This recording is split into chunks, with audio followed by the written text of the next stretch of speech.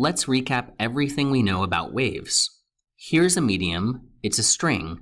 It consists of these particles shown as beads. If I pull this wrench upwards and then downwards, each particle is pulled upward and then downward in succession. And so that wave shape gets transferred through the medium. Particles only move up and down. They're not moving across the medium. So there's no net displacement of the particles themselves. If we continue and have this process repeat, this upward and downward motion, then now this source is producing a continuous wave. By contrast, if we do a single pulse, we call this literally a pulse wave. Back to continuous or progressive waves. Progressive waves transfer energy through the medium via these oscillations of the particles. If we change the amplitude, then we're changing the maximum displacement of the particles from this dashed center line from equilibrium. Amplitude is max displacement. Frequency, we can think of in a wave this way. Frequency is how many waves are produced per second. A low frequency means the source produces a low number of waves per second. A high frequency means the source produces a large number of waves per second. Period, time period, is kind of the opposite of frequency. Time period is the time it takes for one wave to be produced. So if I start when this thing is at the top, and then let's go slow motion, I start it right here, and then I let the wave go down, I let this, so we've produced half a wave, we're producing right there, we've produced a full wave. The time it takes is called the period. When it comes to traveling or progressive waves, some look like this, and some look like this. The top is transverse, and it has crests and troughs. The bottom is longitudinal. It has compressions where the particles are pushed together, and rarefactions where the particles are spread apart. Another way to think about the difference, on the top, energy is being transferred to the right. That's where the wave shape travels. Same as the bottom, energy is transferred to the right. But on the top, the particles oscillate up and down perpendicular to the direction of energy transfer. On the bottom, longitudinal, the particle oscillations are left-right, parallel to the energy transfer. This is how we define the difference between transverse and longitudinal waves. In both cases, we can describe the speed of the wave itself, not how fast particles go up and down, but how quickly energy is transferred across, how quickly this crest or this compression travels across the medium. Take a moment. Which wave has a higher wave speed? Clearly the top, because watch my mouse as I track a crest. Let me track another one, starting here. These crests go across very fast, whereas on bottom, the compressions are just inching along. We use the letter C for the speed of the wave, and of course, any speed is just the distance traveled over the time it took. But if we let one full cycle pass, capital T for the period, the wave travels one cycle's worth, the wavelength. 1 over T, however, is equal to frequency, and so this is the equation we use often. It's called the wave equation. Speed is equal to frequency times wavelength. Imagine that we have a speaker in the middle of a room and it's producing a sound.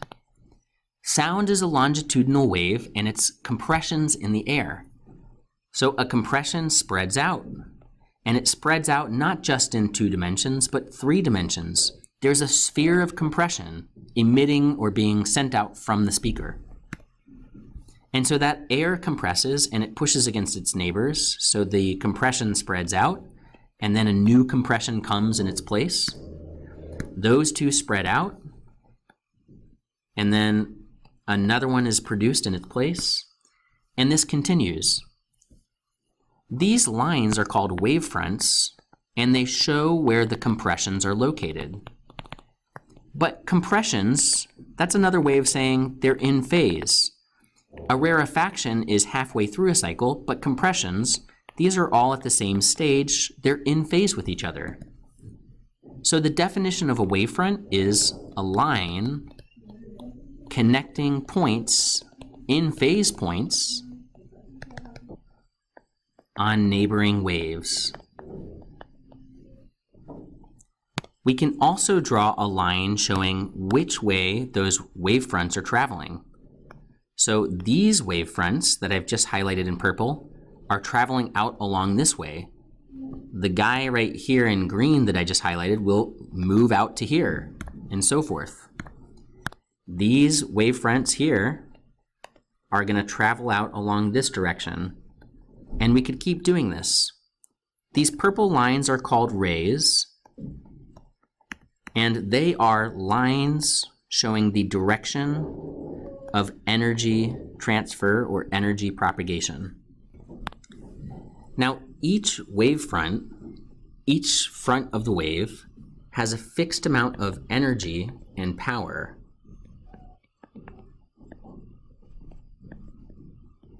And the reason is because we assume there's no damping. So this is only true when there's no damping. And also there's nothing in the way absorbing the wave like a chair or something else. As long as we have no damping, we still have that wave spreading out over a bigger and bigger area. This is a much bigger area, and so the energy and power are stretched thin. We call that the intensity. Intensity is how much power the wave or wavefront carries per unit area.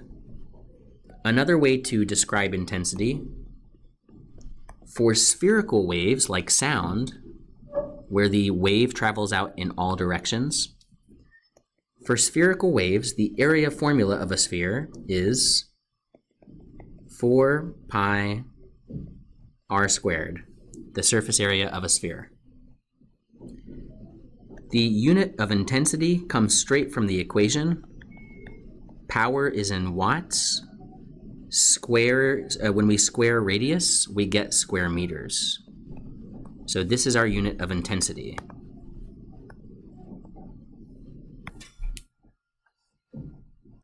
So far, we've looked at scenarios where the medium goes on forever. It continues out the window. What if we have an end to the medium? Now, if we send a wave along, it reflects. Remember that when the end of the medium is fixed in place, this particle can't move. For fixed ends, waves reflect and they invert, they flip. For a free end where the particle at the end can move, they don't invert. The wave stays on the same side as it reflects. Stays on the top side. If we send two waves toward each other, what happens is they interfere. As they approach, they have displacements that they produce in the medium, and at every point where they overlap, those displacements add together.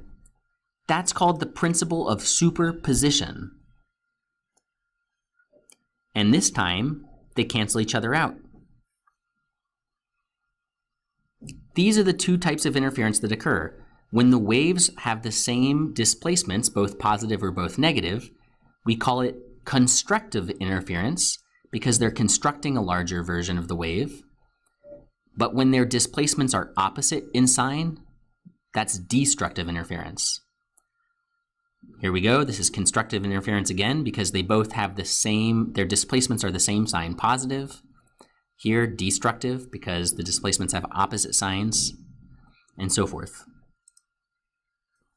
Now imagine I let this reflection occur, but I'm not going to send a single pulse.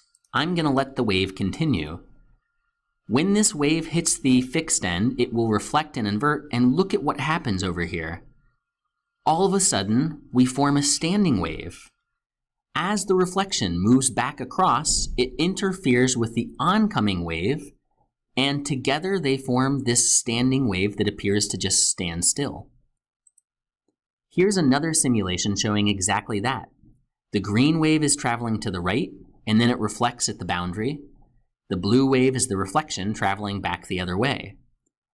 These two things together, the reflection plus the original oncoming wave, they form a standing wave, and the reason why the standing wave can form is because they meet the boundary conditions.